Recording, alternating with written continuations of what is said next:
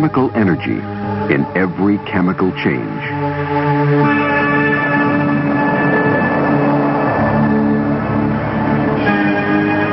Chemical change can be awesome,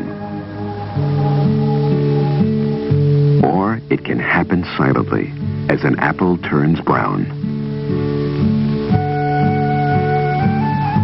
Years pass before a rotting log disappears into the soil, or a chemical change can happen in an instant.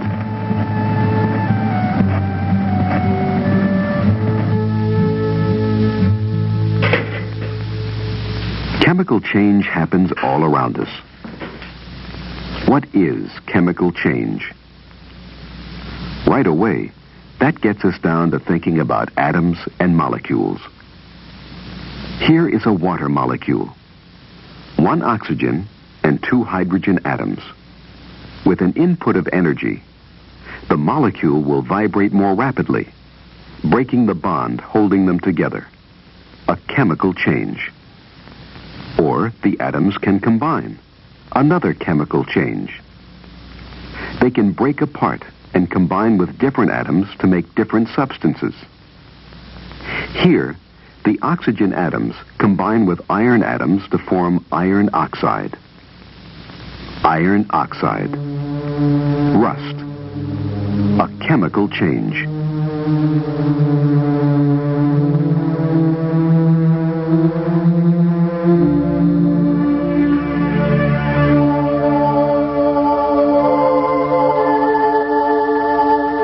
When something burns, you can always be sure there is a chemical change.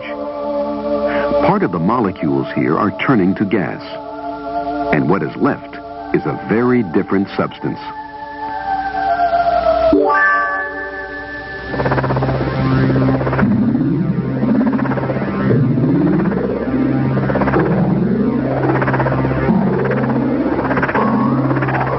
Many changes aren't chemical changes, however. What about this? A solid seems to have changed to a liquid. What do you think? Has there been a chemical change? No. Actually, this is tomato chopped up in little pieces. It still tastes just like tomato.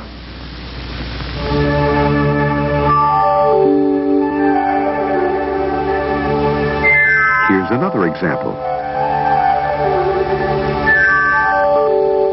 What about when you dissolve salt in water? Has the salt changed chemically? No, the molecules of salt dissolve in the water, but they're still salt molecules. Well, actually, the atoms in the molecules do break apart. But since nothing has changed chemically, it's quite easy to get them back. Here's a way to do it.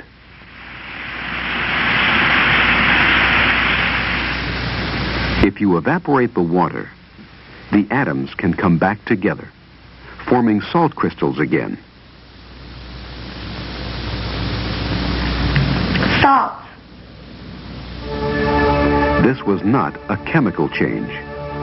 The crystals of salt simply dissolved in the water. And the chopped up tomato was not a chemical change either. It was a physical change. Here's another experiment that's easy to do in any kitchen. You take some vinegar and put in some baking soda. Is that a physical or a chemical change that happened there? I think it's a chemical change. Yeah. The baking soda has disappeared in the vinegar, and gas bubbles came out. Something new has been formed. That's right. Now, whenever there's a chemical change, there's an exchange of energy.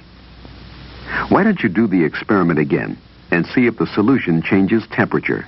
Okay, we're pouring in the vinegar. Half cup. Let's see. And powder here. About 79 with baking soda.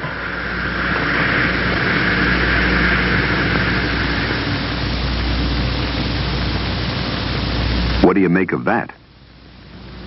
Well, I guess if the temperature goes down, That means it must take energy to make it happen. Correct. Some kinds of changes take heat in, like this one. But try this experiment. Take some steel wool, which is mostly iron, and get it wet. Put it in a thermos. Use a rubber stopper with a hole in it through which you can put a thermometer.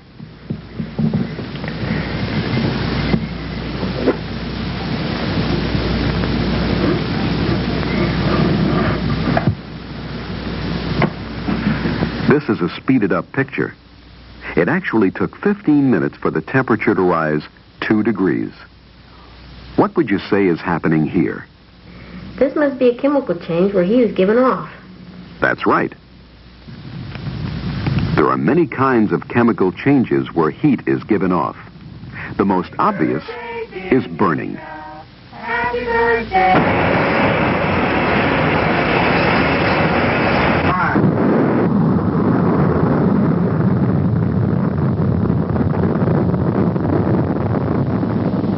On the other hand, very often heat is needed to cause a chemical change. For instance, sugar can sit on the shelf for years without any change. But if you heat sugar, things really happen to it fast. Watch this.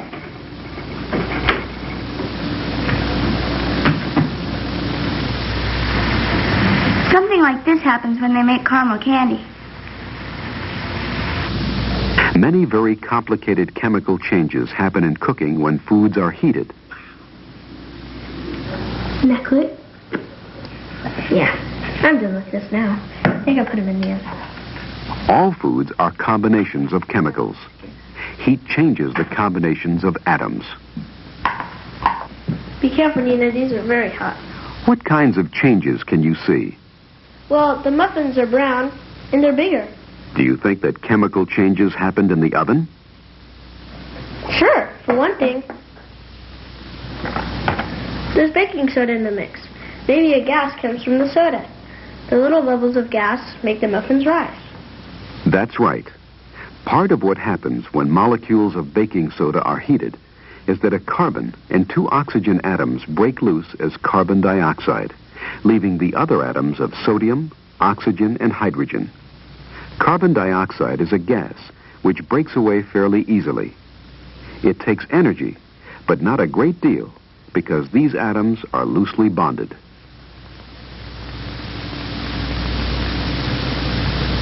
The atoms in water, by comparison, are tightly bonded.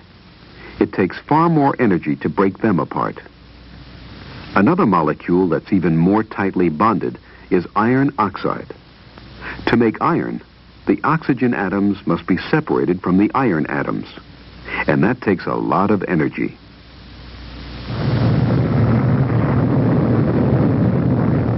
Intense heat causes very rapid vibration, which breaks the strong chemical bonds, leaving the iron. The opposite process, turning iron and oxygen back into iron oxide, rust, happens easily. If iron is left lying around, it rusts when it gets damp. When oxygen atoms join iron atoms, you would expect that energy is given off. It is. We saw it happen in the experiment with the wet steel wool.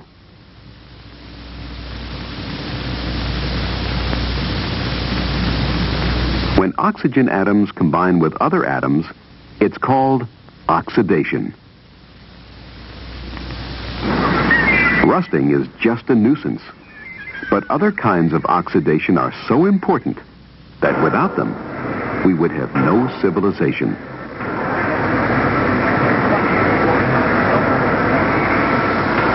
When something burns, it combines with oxygen. The candle is able to burn because it gets oxygen from the air. No oxygen, no burning. The candle goes out because oxidation has stopped. If a fuel is given more air, and therefore more oxygen, it burns even faster.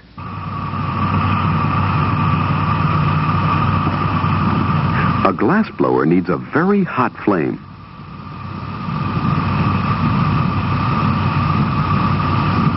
If the oxygen valve is closed off, the flame is much less hot because it gets oxygen only after it leaves the burner. Turn the oxygen back on, the flame becomes intensely hot.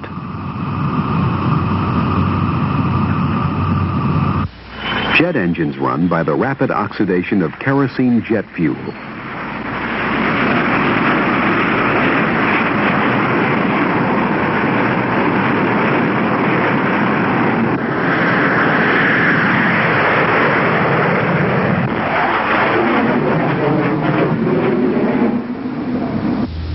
Rapid oxidation of coal, oil, or gas provides the chemical energy to run power plants.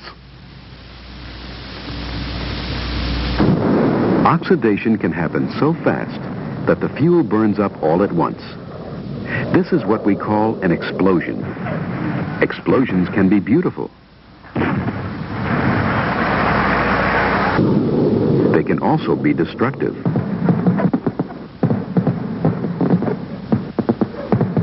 Or they can be very useful, such as blasting away tons of rock in constructing a dam. The controlled explosions in an internal combustion engine are another way that we use chemical energy.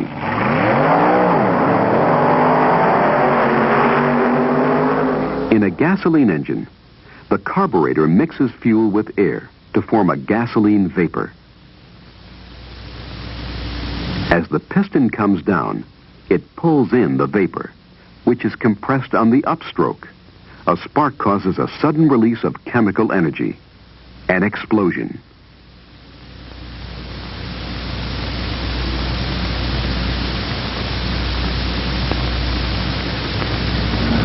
Don't think that the action of chemical energy has to be rapid in order to be useful.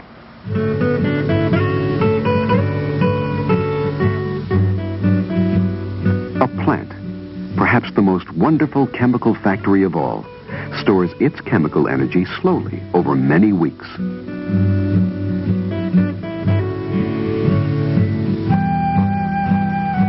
It takes in low-energy materials, water, minerals, and carbon dioxide. With light energy from the sun, it creates new high-energy chemicals, foods, through photosynthesis.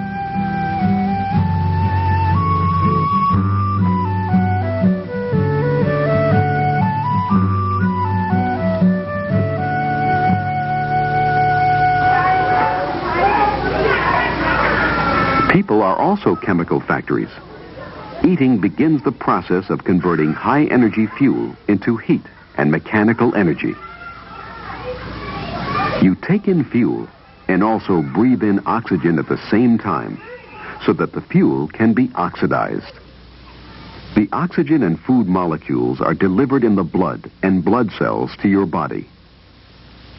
The cells of your body are constantly combining oxygen atoms with food molecules to make new molecules. Chemical energy is released. Your body converts this to heat energy to keep you warm and mechanical energy to let you play ball.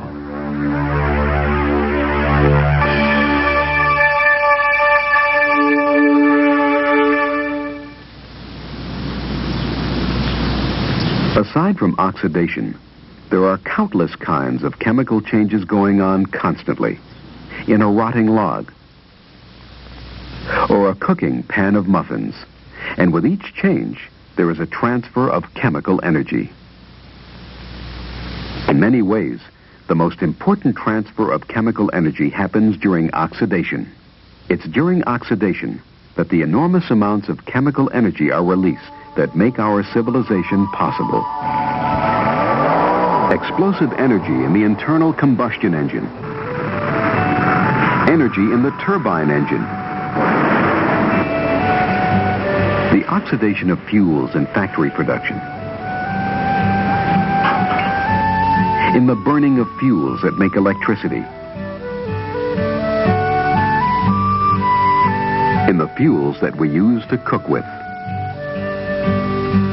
And not least important is the chemical energy from the slow oxidation that keeps us warm, that keeps us moving, that keeps us alive.